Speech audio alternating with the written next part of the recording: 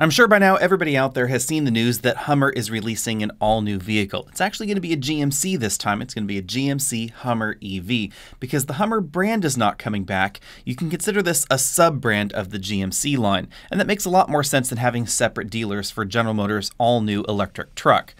Now, there's a lot that we don't know about the Hummer EV, but before we go too deep into it, I should say that there is more that we know about the Hummer EV than the Tesla Cybertruck. So I know a lot of folks out there are saying, but wait, the Tesla Cybertruck is coming out. And I'm sure the Cybertruck will be coming out probably around on time, so about the same time that we see the Hummer EV on sale late next year. But at the moment, we don't know very much about the Tesla Cybertruck. We know, for instance, that a lot of the design cues that we see in the one that they were launching not that long ago are not really going to be road legal. The tires sticking out a bit from the body, the way the headlights are designed, the fact that there's no third brake light, etc. So we know that a lot of design cues will have to be updated for actual compliance on the road. And if the Cybertruck is ever going to be sold in Europe, then the front end is far too blunt for pedestrian safety, unless they try and go in a different direction with some sort of active safety technologies. So generally speaking, we know more about the Hummer EV than about the Tesla Cybertruck. But let's dive into the Hummer here. So we know that it's going to have 35-inch tire standard. 37s will fit in those enormous wheel wells, and we know that this is going to be a very, very big truck. In terms of length, it's 216 inches long. That's not too far off of a lot of the half-ton trucks that we see on the market right now, but it's going to be pretty heavy because we have a 200 kilowatt-hour battery pack in the top-end version. General Motors has not been horribly specific about which battery is going to be in which version of the Hummer EV. And they haven't really said that this is going to have a 200 kilowatt-hour battery pack, but we can logically infer that because at their battery pack launch for the new battery technology, they said that the largest version will be a 24-module version. It will have a capacity of 200 kilowatt-hours. And then they said that the Hummer EV is going to be getting that 24-module pack. So logically, 200 kilowatt-hours. That's a pretty momentous battery pack because this is going to be the largest battery pack theoretically on sale in North America. It may tie with the Rivian pickup truck. Any way you slice it, this is double the battery that we find in any other EV out there, the longest range of which would be the Tesla Model S and Model X, which have a 100 kilowatt-hour pack. But that means that the battery pack is logically going to be pushing the weight up into the 3/4 ton and 1 ton territory, so curb weight is probably going to be substantially similar to something like the Ram Power Wagon, not the off-road versions of the Ford F-150. Although General Motors has not released detailed specifications just yet, it appears that the width of the Hummer EV is probably going to be around the same as the new Ram TRX or the Ford Raptor, so probably right around 88 inches or so. That's why we find the clearance lights all the way around. It's going to be notably wider than the F-150, Ram 1500 in their normal forms, probably about 6 inches wider than the average half-ton truck. That extra width makes sense because Hummer is really targeting an off-road audience with the new Hummer EV. And that's really obvious when we take a look at the suspension system. So they're claiming 13 inches of travel, a maximum of 15.9 inches of ground clearance. Under normal operation, ground clearance should be between 9.5 and 10 inches or so, somewhere in that range. If you move to the off-road mode, you'll get about 11.5 to 12 inches of overall clearance. And then if you put it into the extract mode, which will be available in most trims, that will raise things up to 15.9, one of the highest clearances that you find in the industry. The extra clearance is certainly needed because of the size of the Hummer. It's 216 inches long and has a 135.6-inch wheelbase. That's significantly longer on both of those dimensions than the average off-road vehicle that you're going to find rock crawling on the off-road park. But according to Hummer, they've decided to make this a very, very aggressive off-road vehicle. Now we need to talk about those performance numbers because, frankly, the numbers that General Motors is advertising are a little bit misleading. 1,000 horsepower and 11,500 pound-feet of torque sounds astronomical, but they're talking about theoretical wheel torque, essentially. So after you've gone through whatever transmission that this vehicle has, the final drive ratio, etc., the axle ratios, then theoretically you get 11,500 pound-feet of torque. Now, if we were to do that same kind of math in a Ram TRX, the all-new 6.2-liter supercharged Ram TRX, you'd get a whopping 28,692 pound-feet of torque. If, on the other hand, we simply talk about motor torque, that is torque leaving the electric motor and entering whatever transmission or transfer case that this vehicle has, it's probably going to be around 750 to 800 pound-feet of torque. That's a more rational number. Of course, the important thing to know about EV is this is that the horsepower and torque figures are a little bit difficult to compare to a gasoline or diesel-powered vehicle because electric motors produce their power very differently. There's an awful lot of torque at 0 RPM, and then at higher RPMs, the torque tends to drop out a little bit. So the power delivery profile is quite different. That's why we see a lot of electric vehicle companies out there that aren't really giving us too many details about the electric motor. Tesla, for instance, has really stopped giving us detailed specifications about their electric motors. We also don't see detailed electrical specifications on Toyota's new hybrid systems with their electric motors either, because instead they've preferred to give us performance figures. So Tesla will tell you how fast their vehicle goes 0 to 60, but not really tell you exactly how they get there. I think that makes sense with EVs, and that also makes sense with the Hummer EV, because any way you slice it, it's going to be very, very fast. The top-end version, they're saying, is going to go 0 to 60 in 3 seconds flat. That's definitely believable because electric motors can again give you instant torque, and we also have a very big battery pack. A lot of folks don't realize, but the size of the battery pack, the number of cells in the battery pack, really has a very direct relationship to the amount of power you can pull out of the battery pack at once, power dissipation. And this battery pack is likely going to be giving us better power dissipation than we see in any modern Tesla.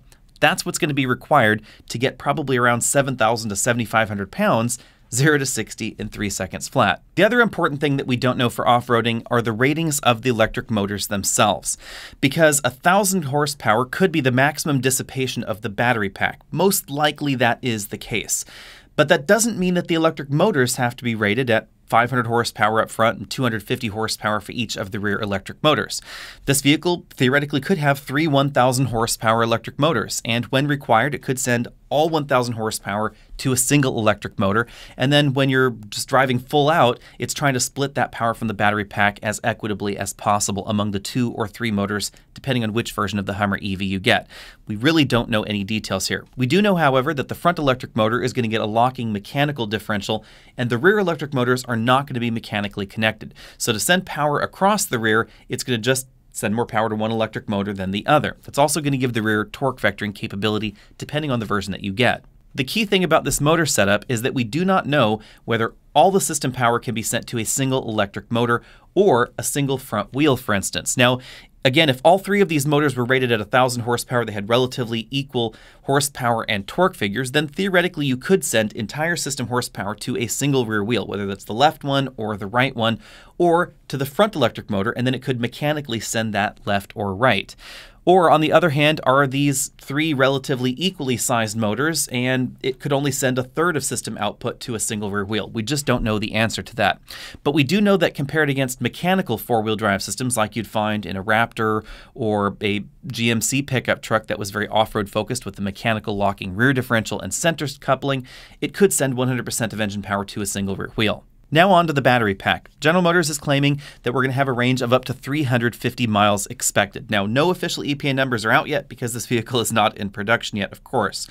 But that sounds logical because this is going to have a battery that's, again, double the size of the largest battery that we find in the Model S and Model X, and you should expect the Hummer EV to be one of the least efficient electric vehicles available in North America. That's simply because of the size and the weight of this vehicle and the fact that they're going to be giving this all-terrain tires. 35-inch tires are standard, as I said before. 37s will fit in the wheel wells, according to GMC. Logically, your range is going to drop the more aggressive the tire you put on the vehicle. What's really interesting about the new battery technology, however, is not the size of the battery pack, but the way that GM has engineered some of the energy management systems and the charging systems on the vehicle. We don't know how fast it's going to charge at level 2, but we do know that when it DC fast charges, it can choose whether to put the 2 layers of the battery pack in series mode or in parallel mode, giving us either a 400-volt system or an 800-volt system. When the vehicle is driving along the road normally, it's going to be in 400-volt mode, it looks like, but for DC fast charging using those newer Electrify America stations that will also work with the Porsche Taycan, it's going to operate in serial mode, so that way the 2 batteries will give you 800 volts, and you can use that 800-volt system for up to 350 kilowatts of fast charging.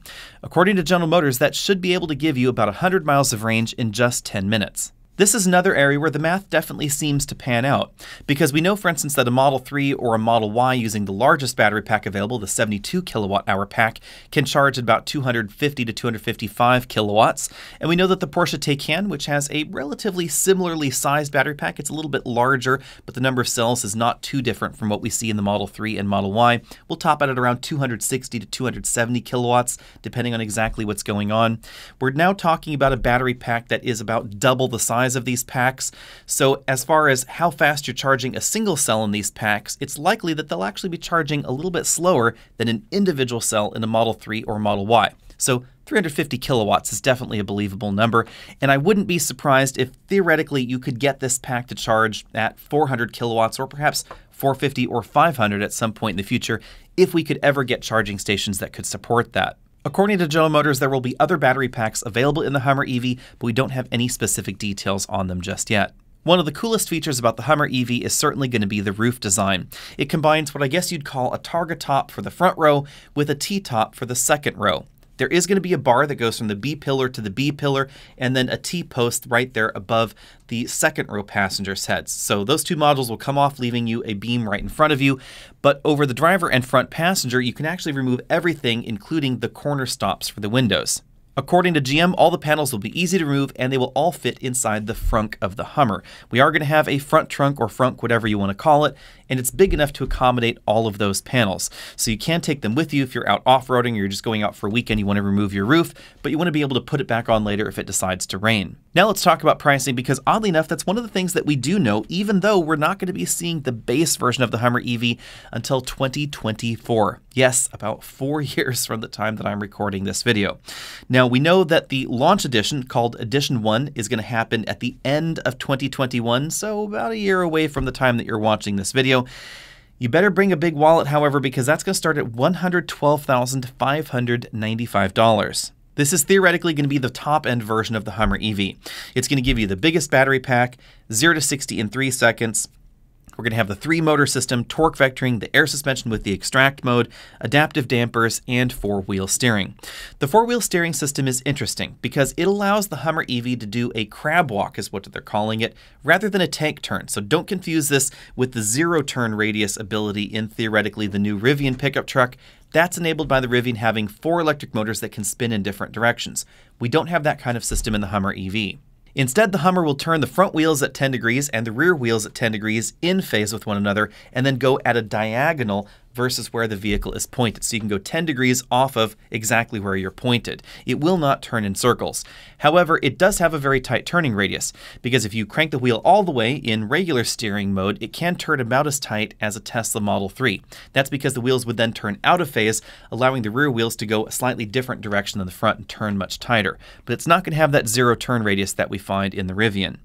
Almost a full year later, we're going to get the EV3X version. That's going to be $99,995. And at this point, I should remind you that General Motors has no EV tax credits left. So this is going to be the price that you're going to have to pay, very much like Tesla. This is going to give you a 3-motor system, torque vectoring, the watts to freedom mode, which is what they're calling launch control. We assume that that's going to be the same 0 to 60 time, but it's hard to verify. General Motors did not specify it all in their launch paperwork. And keep in mind, this is going to be starting at $99,995. So think of this as the base version of the Edition 1. You could option it up likely to the same content that we find in that model. Probably end up around the same price tag. Then in spring of 2023, that is quite a long ways from now, we're going to be getting the EV2X version. That's going to have a 2-motor drive system, not the 3-motor system. It will have the air suspension and 4-wheel steering, however, for $89,995. If you want to spend less than $80,000 in theory on your new Hummer EV, that will be the EV2 version coming in 2024, $79,995. It will have 2 electric motors, but we don't know too many details about it. We don't know how far it's going to go on a battery charge. We don't know how big the battery pack is going to be. We don't really know anything about the feature set on that model either, but expect it to be a stripped down version of the EV2X. Be sure and let me know what you think about the Hummer EV in the comments section, and keep in mind that there's a lot that we don't know about the Hummer EV at this point. We, for instance, don't know how much it weighs, we don't know how wide it is, we don't know any payload or towing specifications, we don't know how fast it's going to charge on level 2. We also don't know which options and packages are going to be available in which trim levels, and we don't know a lot of details about, theoretically, the base trim that's going to be coming in about 4 years. I wouldn't be surprised if the Hummer EV came out with around 10 to 12,000 pounds of towing capability. That wouldn't surprise me at all based on the torque figures that I'm seeing here. I also wouldn't be surprised if we ended up getting some sort of high half-ton truck payload capability, somewhere around 2,000 pounds, for instance. I think it's unlikely that we're going to get payload capability of a 3/4 ton or 1-ton truck simply due to the sheer weight of the battery pack that we have on board. But it's also likely that it could be a little on the low side for a half-ton truck. It's possible that it could max out somewhere around 12 or 1,500 pounds. We just don't know yet. Keep in mind that when you're towing a trailer, you should expect your range to at least drop by half, depending on what you're towing, especially if you're talking about towing some of those heavier weights that likely will be advertised for the Hummer EV. If, for instance, you were towing a decently sized 10,000-pound trailer behind your Hummer EV, you should expect fuel economy and range to drop significantly. You could end up with a range of 150 to 120 miles, for instance.